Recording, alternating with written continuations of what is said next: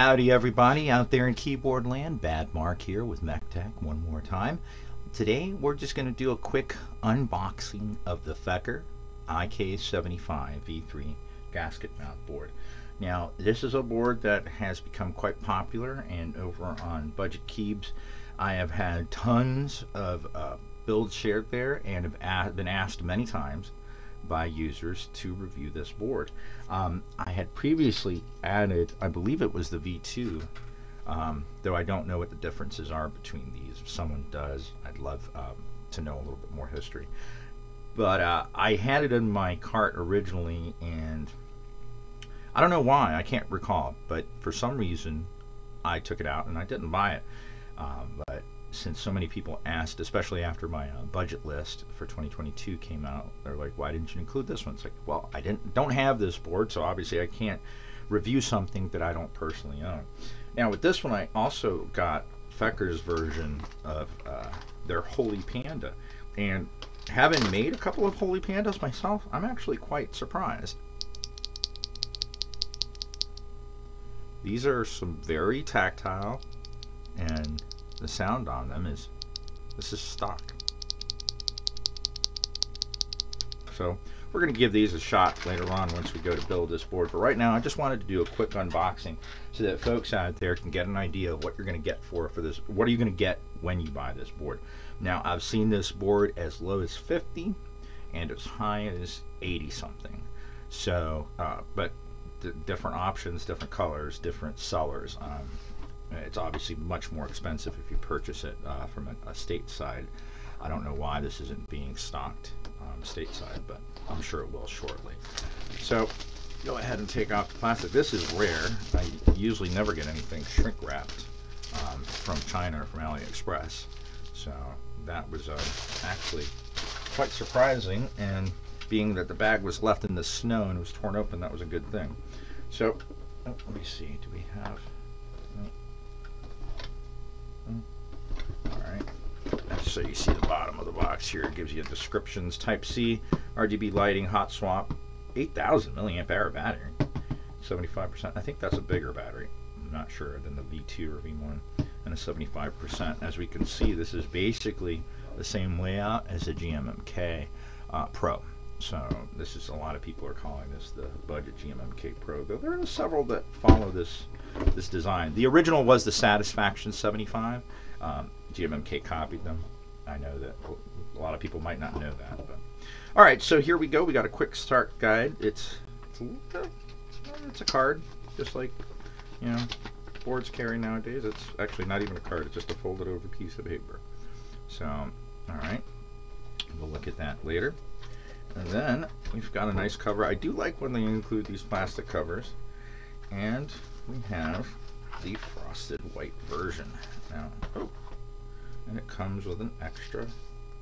Oh, hey, that's actually nice. I was not aware of that. So this one actually comes in the box with a spare FR4 plate. Look at that. Now that is a nice surprise. I'm a big fan of FR4.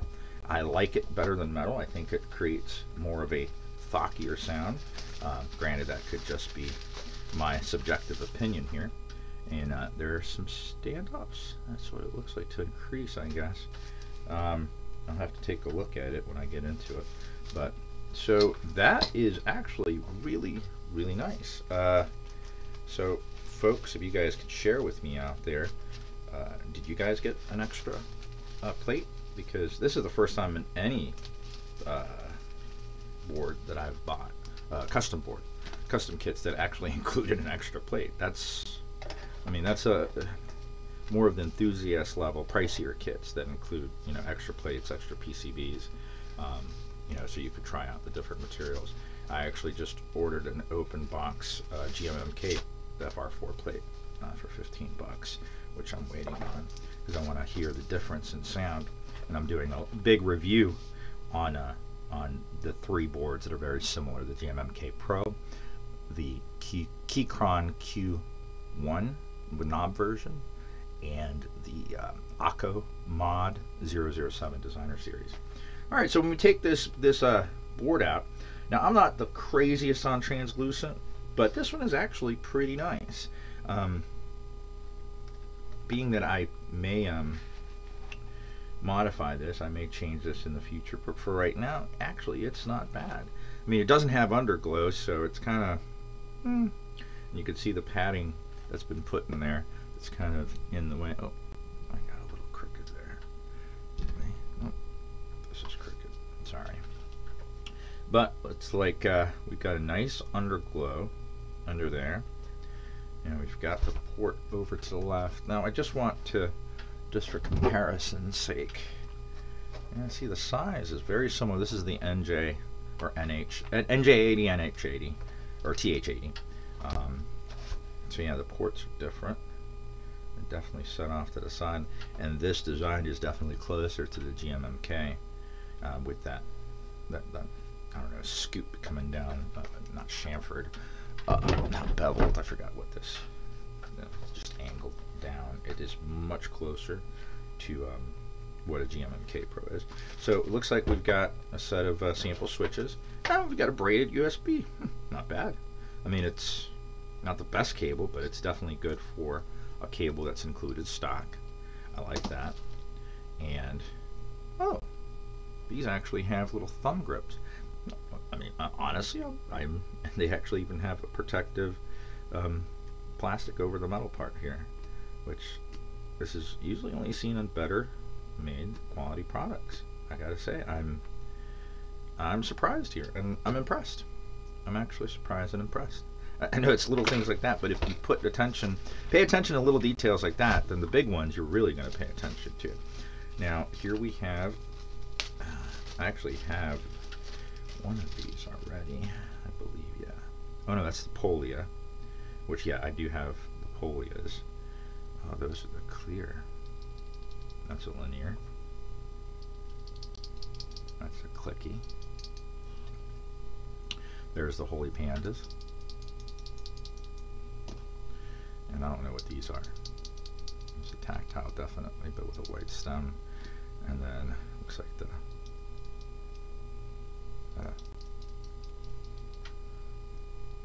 it's like a linear with a pink stem.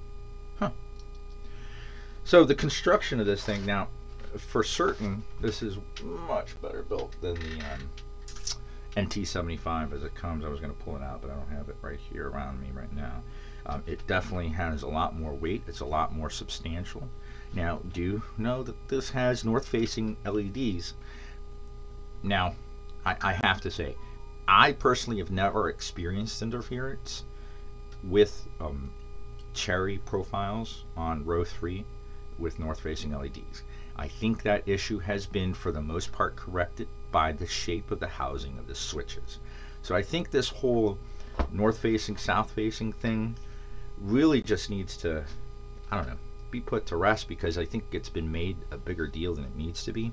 The thing is, if you are using shine-through caps and you want that light to come through, north-facing switches are the ones that are going to work for that light. If you have south-facing switches and you have regular top clear shine-through, very little to no light at all is going to come out. At that point, you have to get, which there's very few choices, front or side legend shine through. So I really, honestly, I mean, RGB, I could take it or leave it. I like to have at least a single color, but you know, for just in case, but I could take it or leave it. So I'm really just on neither side of the north facing versus south facing, because I don't think that that's that much of an issue. Now the knob is quite nice. Let me see if it pulls off fairly easy.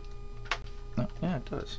So, and it's your standard D knob, so D knob, potentiator meter knob. So it should be able to work with others that are just, you know, standard size. Let me see. Put it in here. Obviously that one is not quite as wide, but this is probably going to be too wide. This is one that I 3D printed. That one actually doesn't Actually, it does have a D in there, but I think it's a little too tight. And then, I wonder how this one will look. Yeah, it's going to be too small. That's what I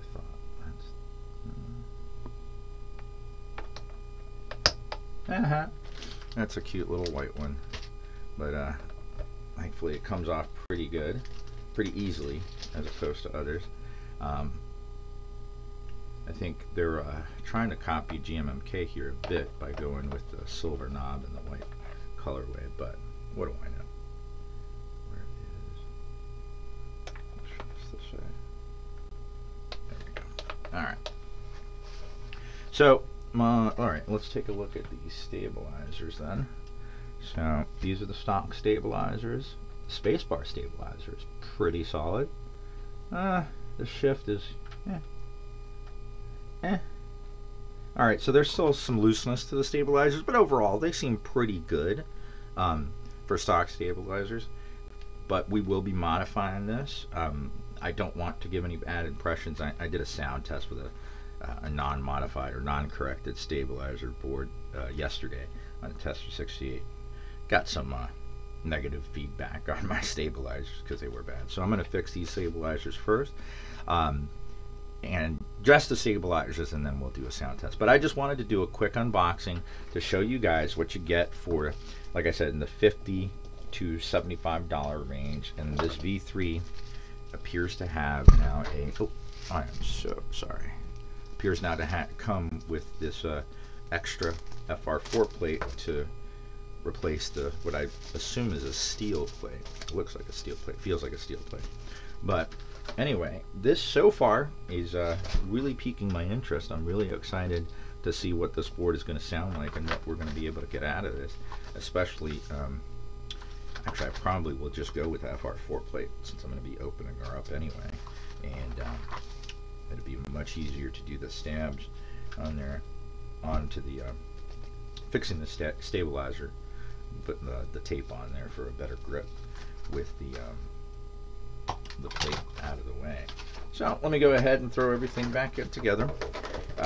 This should be coming over the weekend sometime as I have time. I am working on a project, but I wanted to go ahead and get this out there. Let's turn it off before we put it in here. How about that? So we don't waste the battery. All right.